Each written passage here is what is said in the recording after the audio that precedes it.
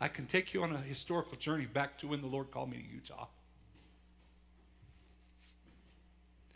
I can take you to the very place where I heard the audible voice of heaven saying, there's going to be a new church plant. You're going to be part of a new church plant in downtown Salt Lake City. Pay attention, son. And then it just disappeared. And 10 years later, almost to the month, I was invited to be a part of a new church plant in downtown Salt Lake City. And I can tell you all of the things that the Lord began to shift in our hearts through, not just like dreams or visions of what we thought would be a good idea, but were heaven impressions that were burnt into our soul and our spirit. And I saw an end product of what revival looked like in Utah 25 years ago when we came. And what I see right now is not a manifestation of what we dreamed. We're not here just to make it through this life so that we can go to heaven. We're here to transform cities and nations. We're here to walk in such a manner that everywhere people go, they name the name of Jesus Christ, because they can't help but give honor and glory for what they see in our lives and what they've seen happen with the miraculous events around us.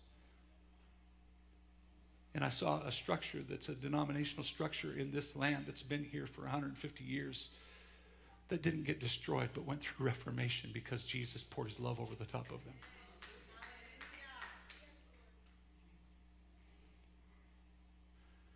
If you want to know a real truth, I saw myself in a vision one day standing in the middle of a very big building that seats 21,000 people while I was preaching the power of the kingdom, and signs and wonders and miracles were happening at such a profound rate you couldn't keep up with it. And men were tearing off their jackets and their ties, and they were swinging their ties in the air like whips for the glory of God and saying, Jesus, hallelujah, thank you, Jesus.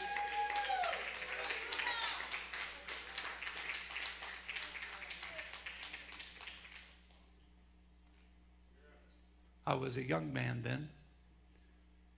I'm almost an old man now.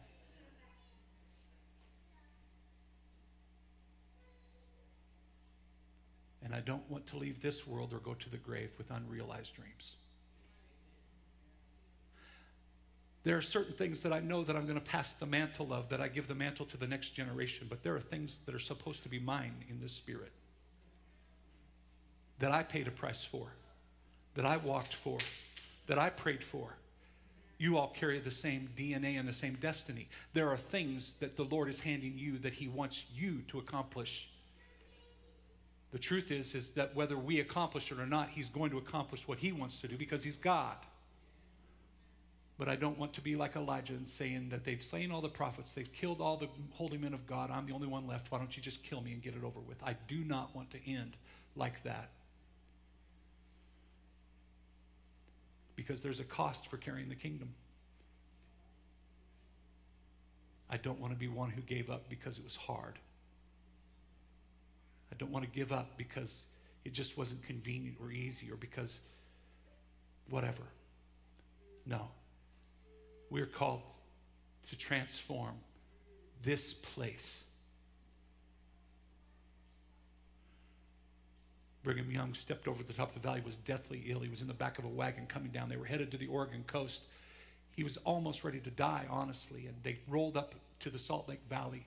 One of his men got out and said, you need to look at this. And they got up out of the wagon, and he looked into the valley, and he says, this is the place.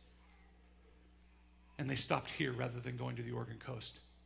I'd say what he made a declaration with the limitations of his understanding became a true prophetic word for the real kingdom of God right now.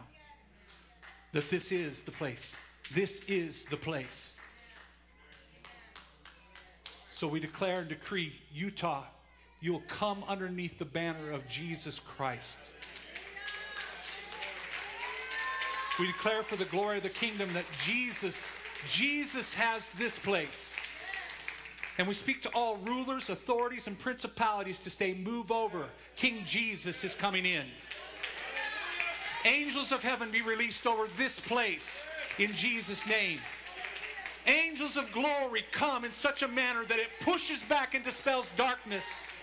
In the name of Jesus Christ, we declare and decree it. Jesus is here to transform this house. Jesus is here to transform this city and this state.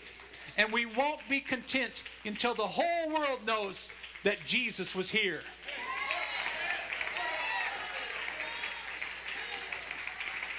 We won't be content until Jesus has his will and his way throughout the whole region.